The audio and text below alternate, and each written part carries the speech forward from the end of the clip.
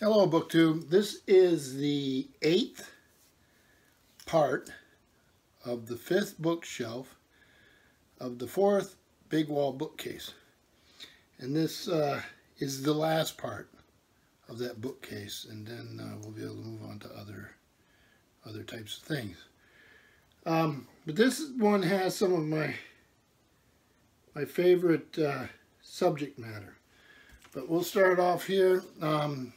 Hammond Dennis, I'm a big fan of his thrillers from back in the day. And this is a non-fiction book he did on the conquistadors. This was, there you go, Fontana Collins, St. James Place, London, 1969. Oh, you can see it there. My bald head sticking above it. So it's an illustrated history, stonework there, of the conquistadors, what they saw, what they did, how they conquered, and the implications of that, and the civilizations they pretty much destroyed. Well, pretty much about it that they did destroy. So, conquistadors. So now I'm going to get into the story of two men, one American, one British. Immensely important story that doesn't get enough play, or at least enough of the type of play I personally think it deserves. And that's John Lloyd Stephens and Frederick Catherwood. And together they were responsible in a way for the birth of American archaeology. You can get back and forth on that. Thomas Jefferson had a lot to do with it, a lot of other things, but I mean, you can make a case anyway for the rediscovery of those lost cities in the Yucatan, and a lot of what they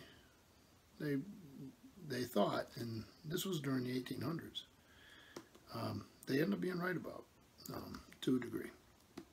It was very brave, very incredible journeys. And this, John Lloyd Stephens was a really excellent travel writer and very famous in his day. And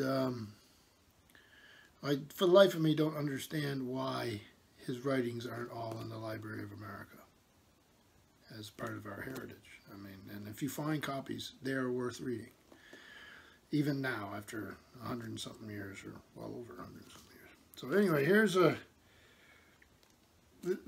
a version of Incidents of Travel in Central America, Chiapas, and Yucatan by John Lloyd Stephens.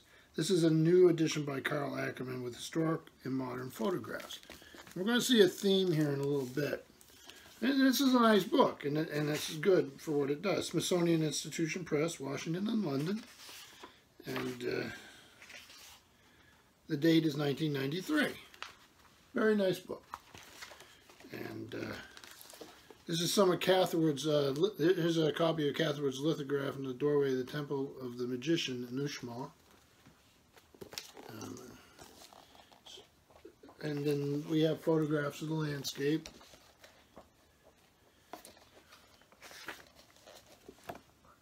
All right. Catherwood, as I think I previously mentioned, was lost on a steamship that went down. I don't think we have any images of what he looked like.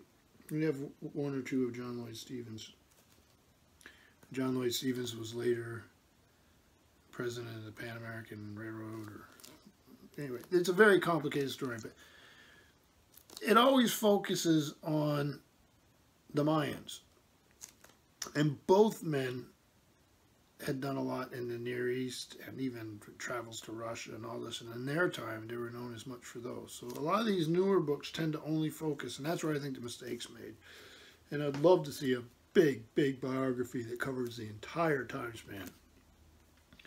and the entire travels, because they were going through the world in a fascinating time. But here we go. This is a Victor von Hagen, who we saw in the last section.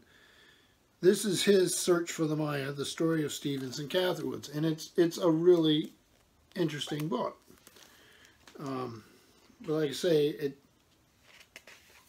everything overdoes, I think, the Mayan section, and understandable to a degree because it's important stuff. But at least in this, von Hagen is trying to cover the Egyptian journeys and all these sort of things. So you have the Grey Nile, Mr. Stevenson's tour, Arabia Petraea, and the meeting of the two men. So this book here is Saxon House, and it was published in 1973, and it's a good read. It's a really excellent read. But you see, there's the Yucatan, so we have that. There's some of Catherwood's work. So this stuff, these images that Catherwood did, came out to a very, very surprised public at a time when a lot of the stuff was coming from Egypt. A lot of the stuff was of these lost and fabled cities and that whole idea. So here's Arabia Petraea. So anyway, very, very excellent book. And by the same guy, Victor Wolfgang von Hagen. This is John Lloyd Stevens and the Lost Cities of Central America and the Yucatan. It's called Maya Explorer. And again, the emphasis is on the Mayan trips, and the Mayan trips are important. This is Chronicle Books, San Francisco, and this was originally 1947, but this is a reprint of 1975. So there's Mr. von Hagen. He's an archaeologist as well as a writer. So here's some more of the Catherwood images. And this is focused on the Mayan stuff. Here, you have a little one that's a little harder to find. And this is again by von Hagen. So you can tell he's done a lot of this work. And this, New York, Oxford University Press, it's 1950 with an introduction by Aldous Huxley. So, I mean, this is not unknown stuff. Frederick Catherwood, Architect by Victor Wolfgang von Hagen.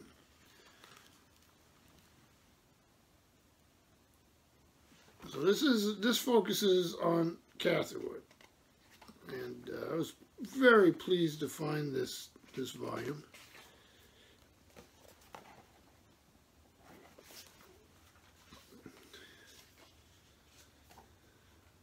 New York Harbor,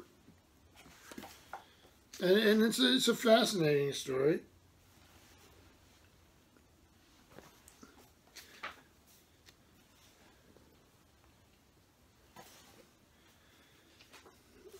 And we keep going. This one is a newer.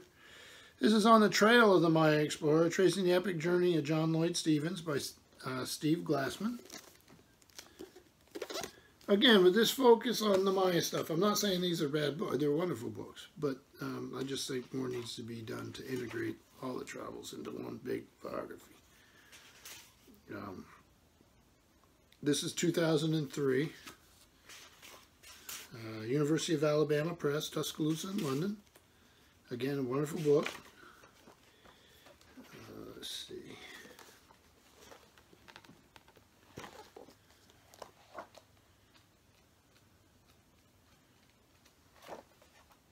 Catherwood's illustration of Stella D with the altar, which we've seen before.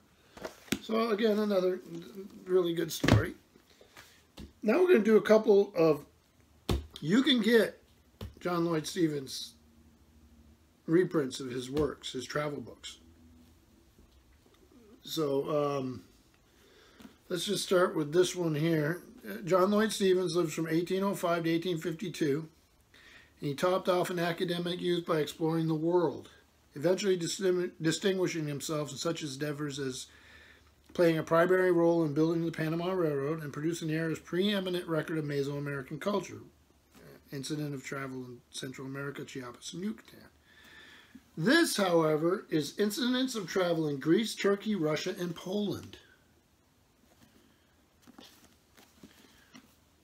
His wandering spirit mellowing his analytic eye, John Lloyd Stephens is the best kind of guide. Whether describing the richness of the seraglio in Turkey or the drama of a gambling hall in Russia, the congenial and charismatic style of his narrative, with its hearty doses of humor, his warming while enthusiastic account of treks, discoveries, and friends made utterly engages.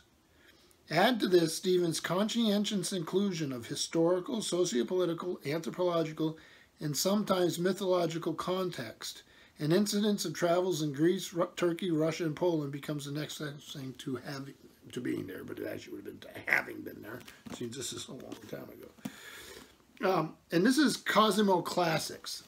Okay, they have a section, travel and exploration, and this is nicely done. They did it in 2007. The original book's from 1841, and Cosimo Classics is out in New York. So it's got this type of print. If that bothers you, this is probably going to bother you, but it doesn't bother me in the least. And it's a good story. So like the chapter heading for chapter 17, Moscow, a severe operation, the Kremlin, sepulchres of the czars, the Great Bell, the Great Gun, precious relics. I love how they used to do that. So that's one of his travel books. And here's another one I ordered. Again, a Cosmo Classic out of New York. But this is categorized under Middle Eastern history. And this is Incidents of Travel in Egypt, Arabia Petraea, and the Holy Land.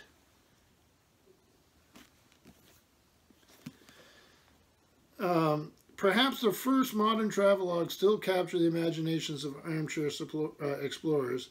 The mid-19th century best-selling books of American diplomat and writer John Lloyd Stephens read like the most inspired of novels. The poetic immediacy places the reader square in the saddle of adventure.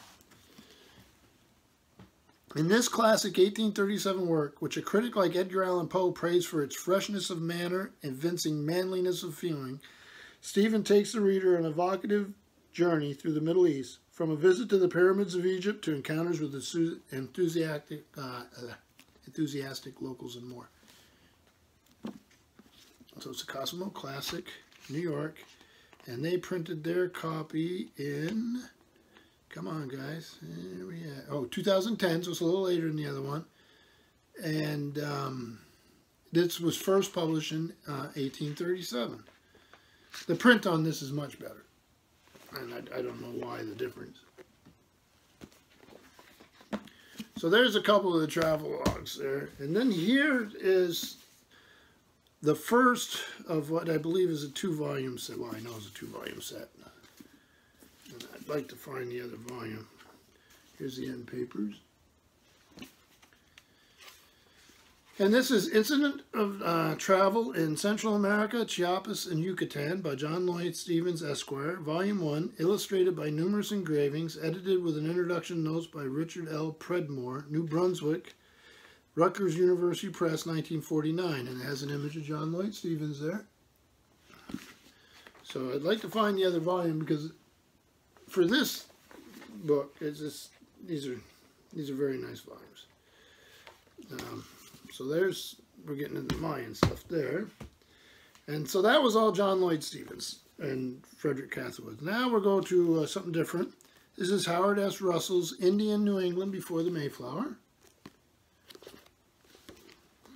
This is University Press in New England, Hanover and London. And this was published in 1980 at Dartmouth. Great. Not too far from here.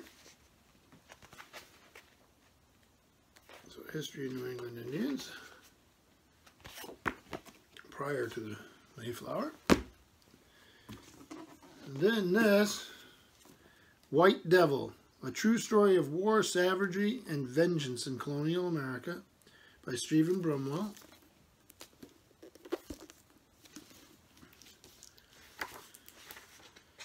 And this was, let's see if we can get to the right page, 2004, Da Capo Press, member of the Perseus Book Group. A nice map showing the area, which most of it's right around here.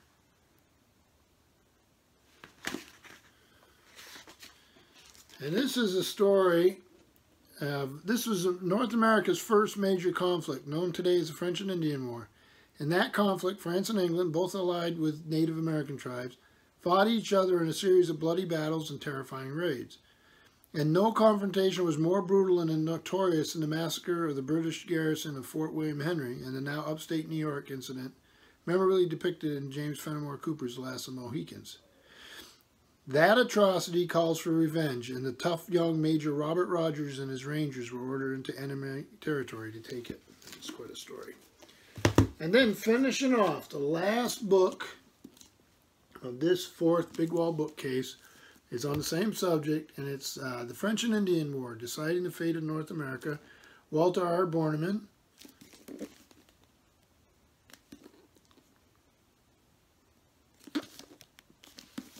And that is, let's see, that is from 2006, HarperCollins Publishing out of New York. See these, these maps. Very helpful. The maps are very helpful. A good chronology. So French and Indian War. So that is it. Finally, that big fourth bookcase is done. Thank you, BookTube.